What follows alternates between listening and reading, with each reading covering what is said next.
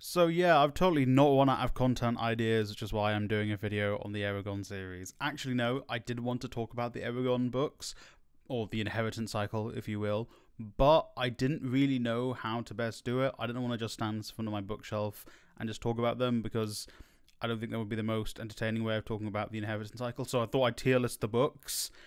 So there's only 5 books, so it's gonna be a bit weird tier listing them, but I'm going to do it anyway. As you can see, we've got S through to D, S being absolute pinnacle of the books. Again, this is going to be relative to the books, not relative to books everywhere, but to the inheritance cycle itself. S, absolute best. D, I wouldn't say don't bother reading. I would say the least good of all the books, or the least enjoyable, in my opinion, of the books. Let's preface this by saying the inheritance cycle is actually quite good. It's not too bad. It's a good fantasy book series. Is it the best fantasy series I've ever read? No. I feel like there are other better fantasy series I have read, but I enjoyed them. And yeah, dragons, hee hee. I like dragons.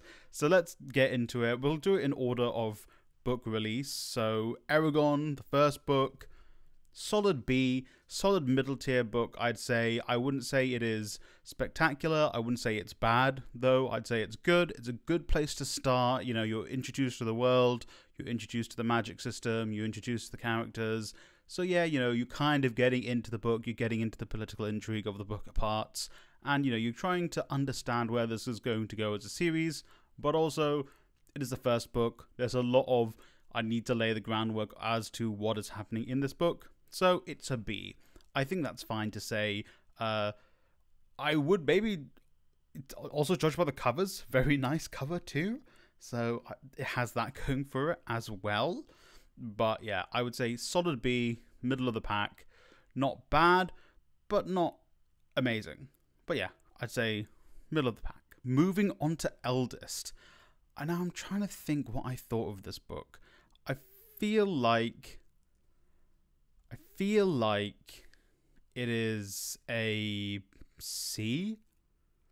In relation to all of the books, it's a C. I think I found Eldest to be quite slow.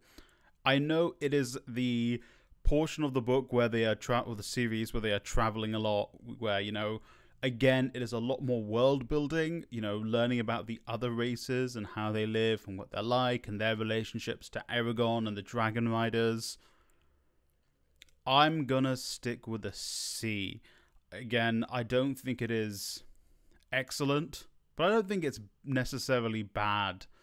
Yeah, it's not necessarily bad. I think it's a bit unfortunate that it has to go into C. Love the cover. Love red and yellow together as a combination. So good. But yeah, I think also the twist is very obvious. It's very obvious that, okay, there's going to be spoilers. It's very obvious that it's going to be Murtagh, who is the Dragon Rider of Thorn. Thorn? I don't know. So that was kind of obvious. But yeah, yeah, it's just a shame because it's not bad, but it just takes a long time to get going. Like, the ending is good, it's intense, but it takes a long time. Also, when you're first introduced to, I'm blanking on Eragon's cousin's name, and he's really not Murtagh, Roran. When you're first introduced to Roran, I'm like, oh, I couldn't be bothered to put up with Roran as a character and the split narratives. I just wanted to see what Eragon was up to because I thought the training aspect was good. But then as Roran's story progressed as well, he got better as a character. But I would still say C out of the books. Next, we move on to Brazinga. I think Brazinga was my favourite one of these books. Points being docked for the cover being different from the other mainline inheritance cycle books.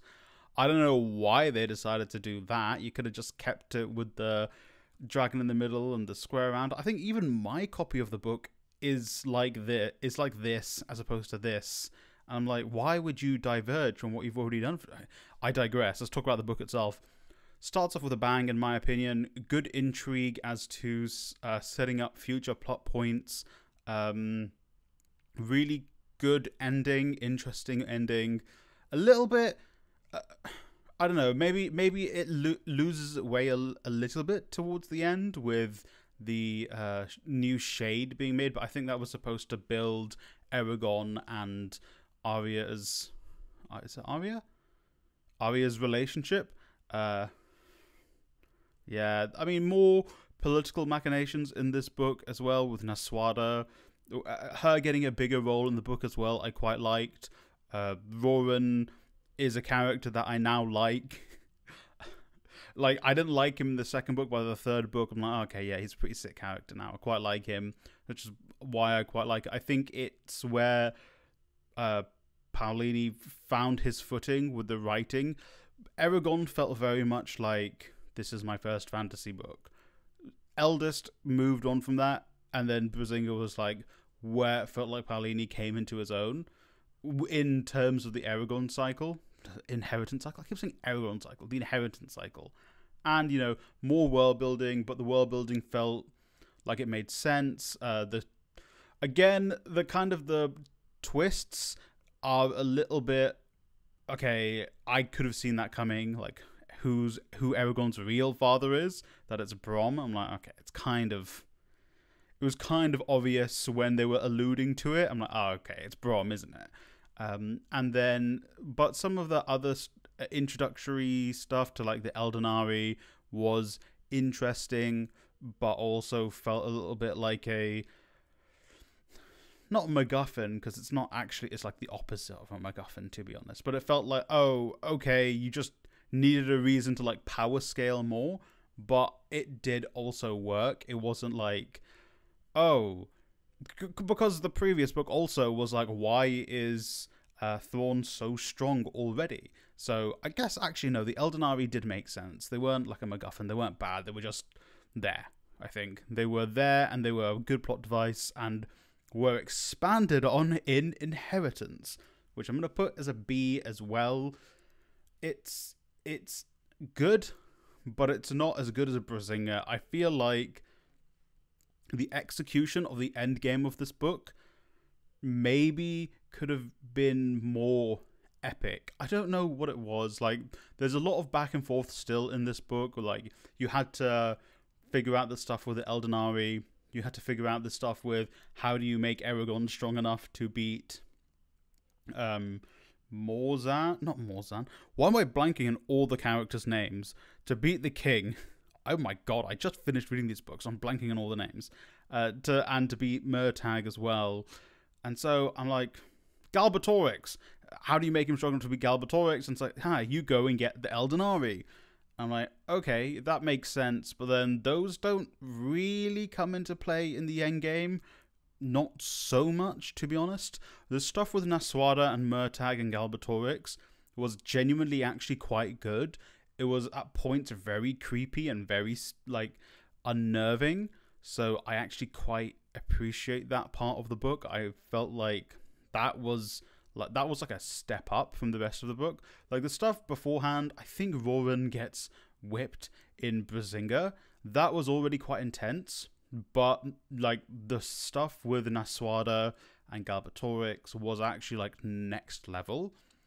Some of the political stuff and machinations after the climax of the story, it did feel a bit like, okay, I need to tie up all these loose ends. I think in my Goodreads thing, I said this is a Lord of the Rings ending, because it kind of is. It makes sense to set up, you know, taking Eragon out of the world, or at least not keeping him fully immersed within what is happening in Alagasia, because like he's OP now. It makes sense to take him out a little bit, which we will go on to in another book we discuss.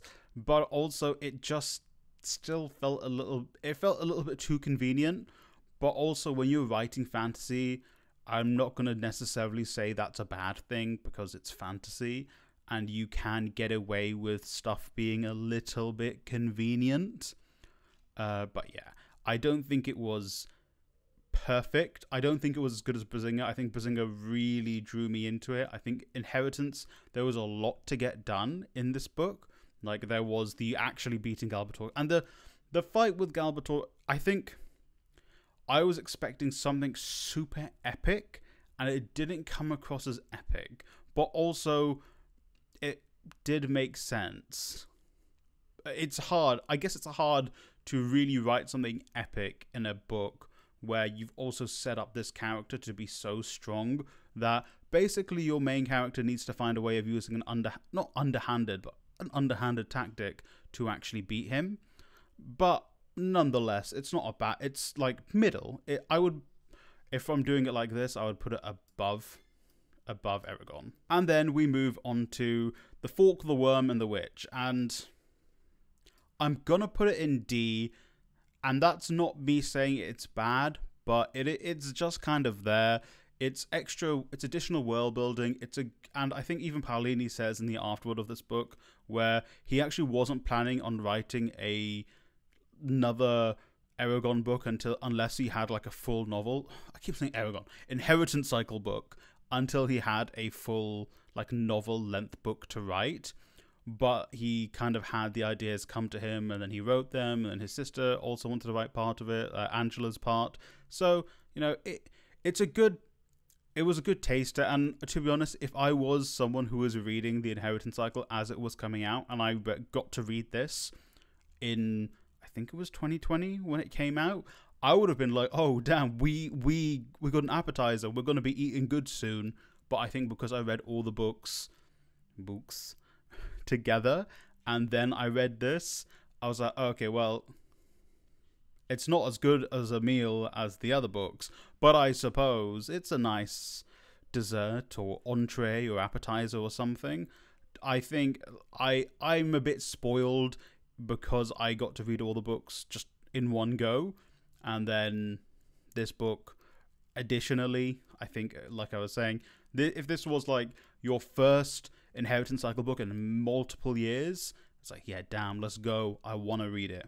But that's why I'm personally putting it at D, because I've just come off these amazing books, and then the stories aren't bad. Like, it's nice to see Eragon again, nice to see kind of what he's going through, it's nice to see what Murtagh is up to, and also get to, you know, see what's up with some of the characters, and then also see this world building to the history of Allegasia, and also, you know, learn a little bit more about the Cull, who are that other.